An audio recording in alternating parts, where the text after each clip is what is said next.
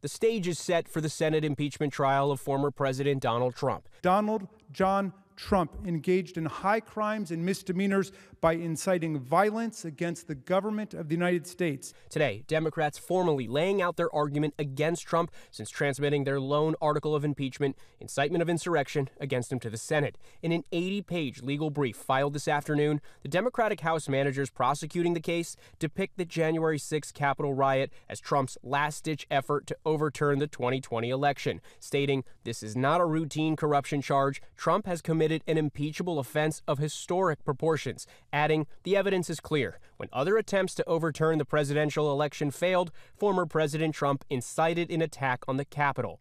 Donald John Trump thus warrants impeachment and trial, removal from office, and disqualification to hold and enjoy any office of honor.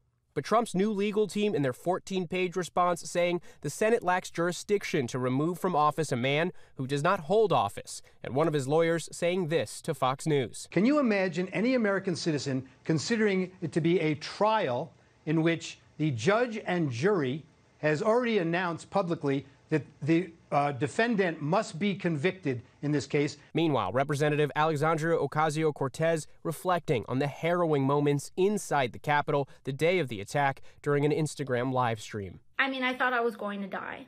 And one of those who did die, Capitol Police Officer Brian Sicknick, tonight lying in honor at the very Capitol he gave his life defending with a congressional tribute for his sacrifice.